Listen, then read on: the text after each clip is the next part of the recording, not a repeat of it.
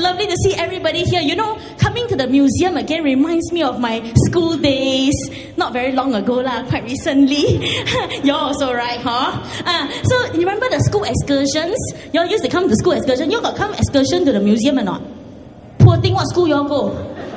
How many people here came to excursion when they were in school? Put up your hand.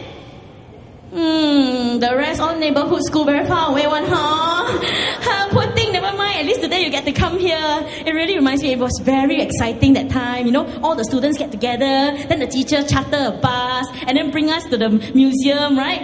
Then they always bring us, you know, from exhibit A to exhibit B to exhibit C. But Singapore history is not very old, huh? So some of the exhibits are actually younger than my teachers. I tell you, very terrible, you know. And then I always, the favorite part of any trip to the museum is actually when the whole excursion is over and you can go outside the hawker center eat wanton mee.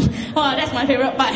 So when the teacher is saying towards the end, the teacher said, okay, this history museum got the Singapore stone. I heard, oh, what, ice cream cone? Because my mind very one-track one. But really, if you go here, ladies and gentlemen, this is the history gallery.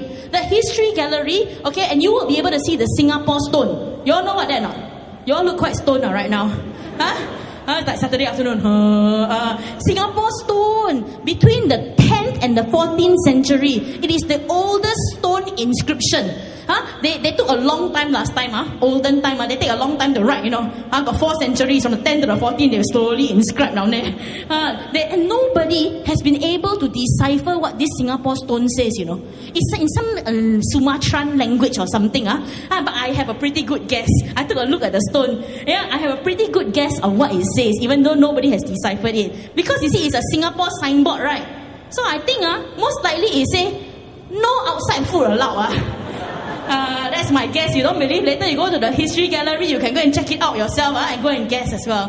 It's nice to spend time here because this is a very historic part of Singapore. You know, this museum is situated at the bottom of Fort Canning Hill. You know, you can imagine, so Stamford Raffles last time, walking around, you know, by the pond or whatever. I got no pond, but I make up in my mind, you know, imaginative, So Stamford Raffles sit there, then he write letter to his relatives from far away land, you know. He said, about how he's met new people here, he's kept very busy, do a lot of work, they make him work a lot, he gets quite tired, he's very homesick. Sound a bit like our Filipino mates sitting by the condo pool, texting their friend. Met a lot of people here, they make me do a lot of work, very homesick. But the difference is the SMS you cannot see, but Sir Stamford Raffles one, from 1800, you can see the original letter here at the History Museum. So you must come and spend more time here, you know. This new spanking modern building, is very modern looking, but when you go to the living galleries afterwards, quite smelly.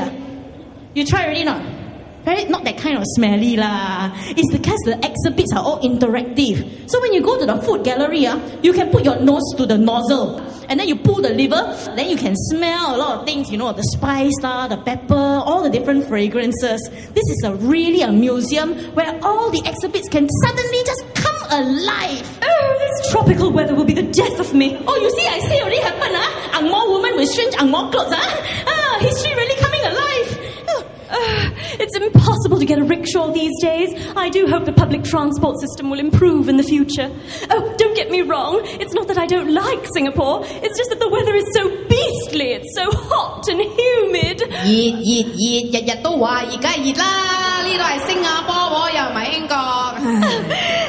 Oh dear, it's my armour. She really does have a way of sneaking up on me. She's so quiet and unobtrusive that sometimes I even forget that she's there. You see, when she's in her uniform, she blends right into my black and white bungalow. She doesn't speak a word of English, but she seems to understand me perfectly. Don't you, Armour? Don't you? 要咩？要呢個要嗰個咁多要求，係啊。And she's ever so efficient. In no time at all, she learned how to prepare delightful high tea. High tea? 快啲，再快啲！我已經好快啦，我咪超人喎。One of her specialties is cucumber sandwiches with just a smidgen of tuna. You like tuna, don't you, Armour? Tuna? What? 要咩啊？黐線你同佢講啦，死鬼婆啊！你冇禮貌㗎，同你講啊，切！ She gets so excited at the thought of those tuna sandwiches. Oh, Armour, wait for me. Excuse me, is this the SQ training class? Yeah, 我要問，帶個 S down the hall. Yeah.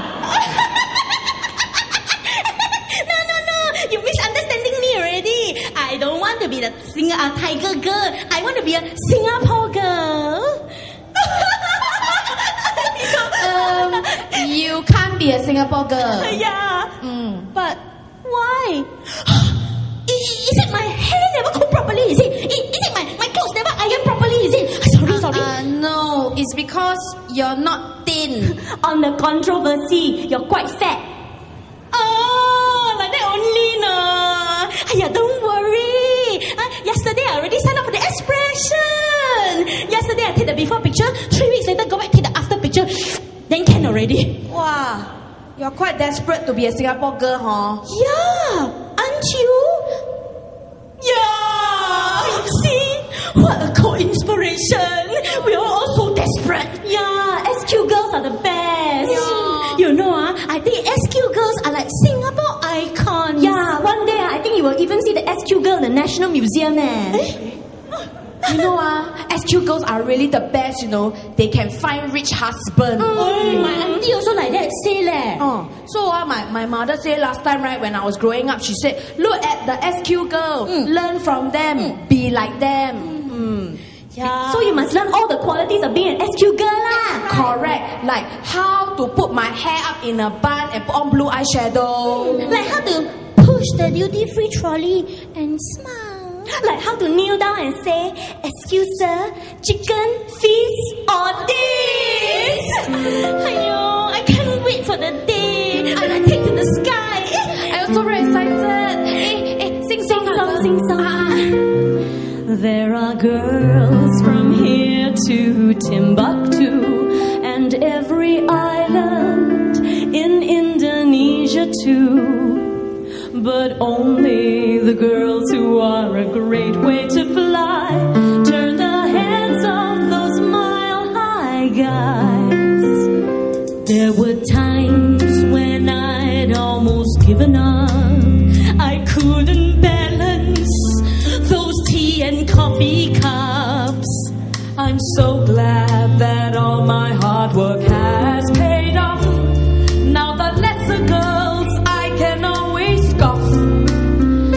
'Cause I want to be a Singapore girl, a man at every port I can delight.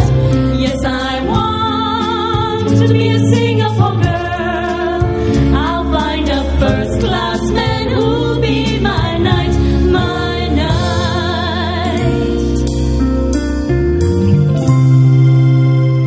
There are shivers that run up and down my spine when I wear kabaya.